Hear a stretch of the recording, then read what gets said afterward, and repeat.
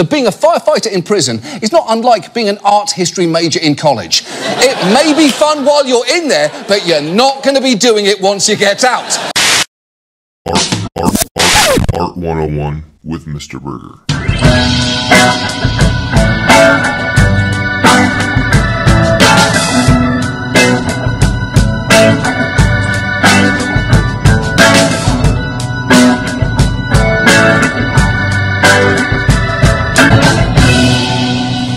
Scholars, and welcome back to another episode of Art 101 with me, Mr. Burgher. I'm a professional artist and master educator attempting to bring you the best in art historical content. If you like this one, make sure you give it a like, a share, subscribe. Any interaction is very much appreciated. Thank you very much for your time and consideration on this matter. You love me! You really love me!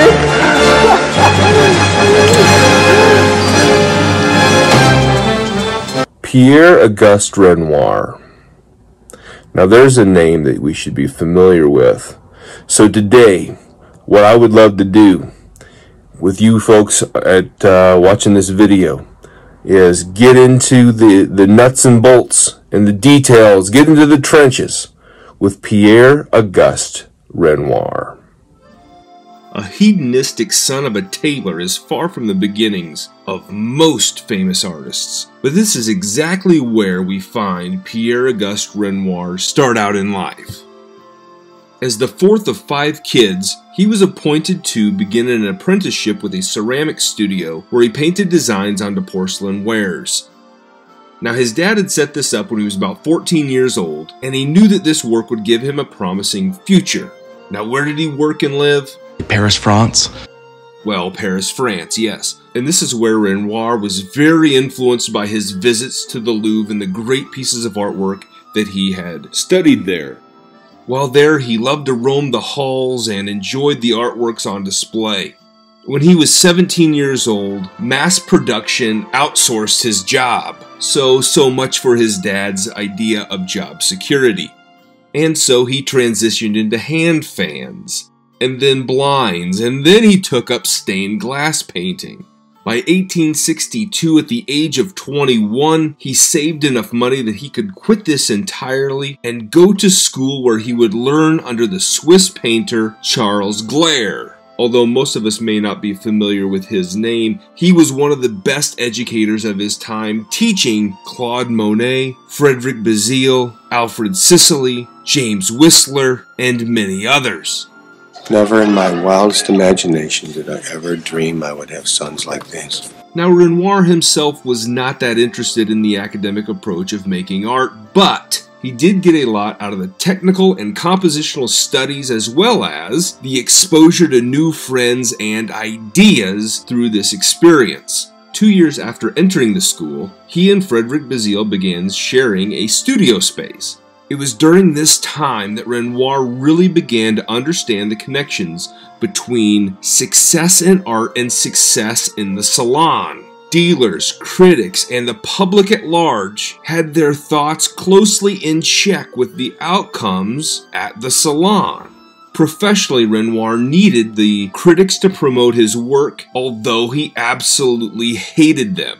In 1864, he earned 10th out of 106 accepted works with his painting Esmeralda, but ironically, Renoir himself hated the work. He got so sick of it and the attention that it got, he ended up destroying it himself. I don't really care. You appear to care a lot. Over the years, he would have several other artworks accepted to the show. To be really honest about who Renoir was, his major aim in life was just to have a good time. Some say that he loved art too much, and if truth be told, he even thought so. He would get so engrossed in the work that he would work for months on end on one piece. The longest painting that it took for him to create was a work that took 1 year to finish, but a lot of that fun went away in the summer of 1870. This is the outbreak of the Franco-Prussian War, and many Frenchmen would enlist in the fight. Many, including Renoir's great friend Frederic Bazille, died in this war. Renoir's job was training horses for Napoleon's army, so he was a little bit removed from the actual combat. The war was over in 1871, and he would go back to Paris. Stay here. Stay as long as you can. For the love of God, cherish it. He thought very highly of his early successes, and he felt that he and his friends really grew as artists during this time, in their early careers. Although he had some good positive vibes going, he was upset with the fact that only one art dealer would show their work. Paul Durand-Ruel was the only one interested in showing the works, and the only real serious buyers were in England and the United States. This newfangled way of painting was shut out of the salon, so he and his friends petitioned for their own way of showing in 1874 through what is known as the Anonymous Society of Painters, Sculptors, Engravers, etc., that would later be recognized as the first Impressionist exhibition. Jesus, read a coffee table book! It took place at the photographer Nader's red velvet-walled photography studio. There, 165 works were featured by 30 different artists. Renoir himself had 6 works in this show. The following year, they had a group auction that was an absolute flop. Renoir would sell 19 paintings for 2,000 francs, but he used the money to buy them all back because the prices were so low. In the 1877 show, he had 21 works, including the dance at the Moulin des Galettes. Northern Paris had a community known as Montmartre, a strong art-centered area that was the painting home of Claude Monet, Vincent van Gogh, Henri Toulouse-Lautrec, and of course Renoir. In this community there was a building called the Moulin des Galettes. It was built in 1622, and Moulin, meaning mill, was the business of 4 brothers. 3 of these brothers were killed defending it from the Russians at the end of the Napoleonic Wars.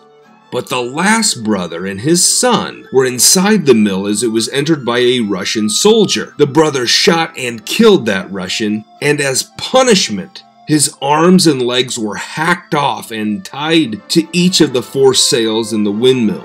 The son would live and eventually inherit the mill and turned it into a dance hall that sold galettes. Now this is a thick pancake that is made from ground flour produced in this mill, thus the name. I'm a man of large appetite. Every Sunday afternoon at this location, a dance was hosted for the people in the area.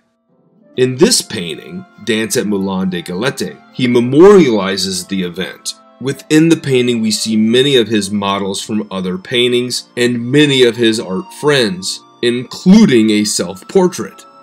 This is probably one of his most important works. In this work, he's applying Impressionism to the human form. And doing such, he's not so much concerned with the actual form, but instead places the focus onto the painting surface.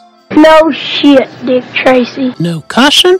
One of my personal favorites of Renoir is the Luncheon of the Boating Party, where Renoir begins to loosen up a little bit on the impressionistic feel of this work.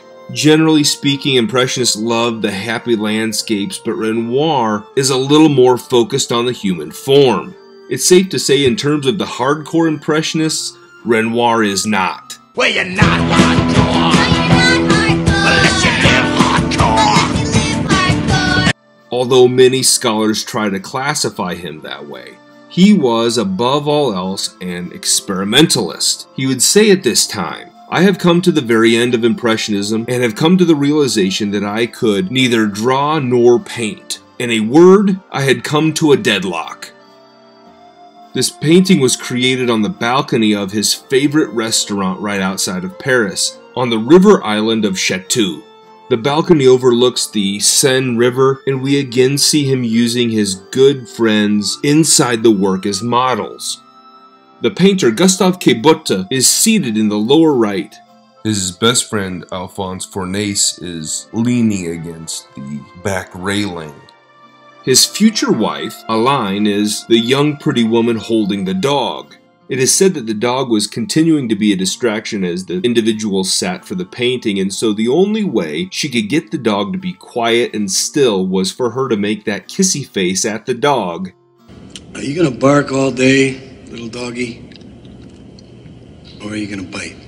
It took several sittings for this painting to get completed, and during the process, he would take a trip to Italy where he visited Naples, Pompeii, and Sicily. He discovered what he saw as the true masters of art, the Renaissance masters, namely Raphael Sanzio, and he began to paint in a very neoclassical style from this point forward. And we see reworks on top of this that really were influenced by that trip and experience. His work was now a fusion of impressionistic ideas and Renaissance style. He would work on mastering this technique for the next 30 years. I have no objections. In 1885 and 1894, he would have 2 sons. It was about the time of his second son's birth that his wife's cousin, Gabriella, came to live with the family. She quickly became his favorite model.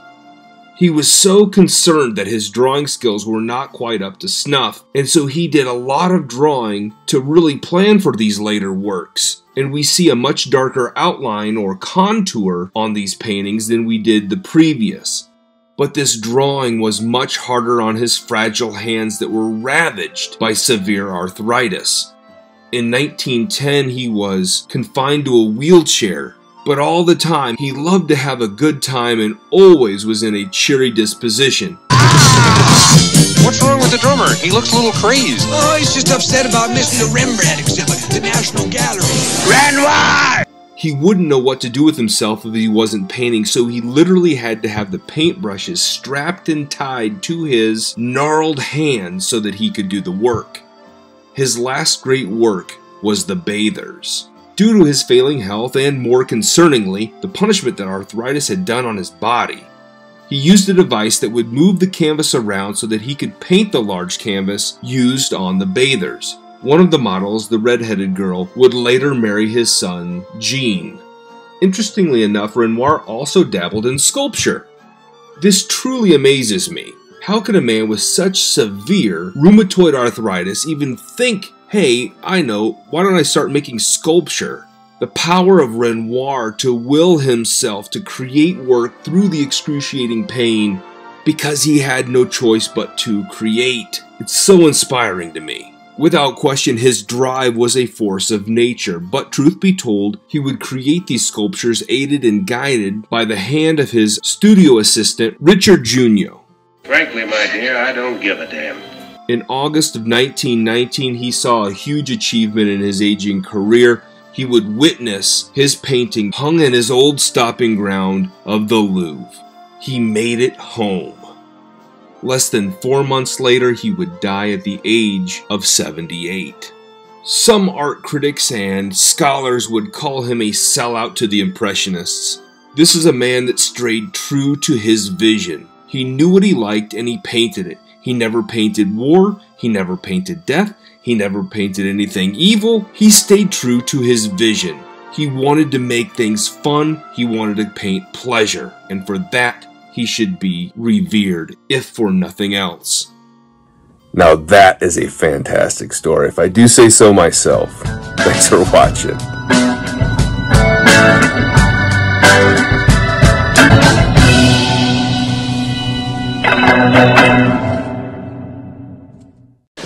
Well,